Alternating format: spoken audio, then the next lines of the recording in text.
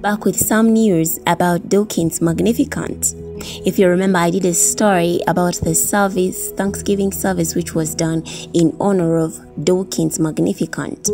Well, now the mayor of the London Borough of Southwark has given Doorkins Magnificat, former resident cat of Southwark Cathedral, a posthumous certificate honoring her with the Freedom of the Borough Award.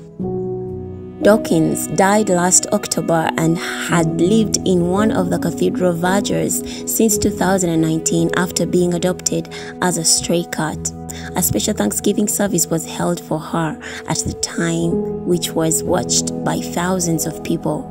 The cat had become a social media star with 5,000 followers on Twitter, with regular pictures posted of her wandering around the cathedral. The posthumous certificate was presented and cited to Dean Paul Timms, who cared for Doorkins during her time in the cathedral. "We are delighted," said a Southwark Cathedral Facebook post. "Whilst she is not around to enjoy this freedom, we know that she touched the lives of thousands of people.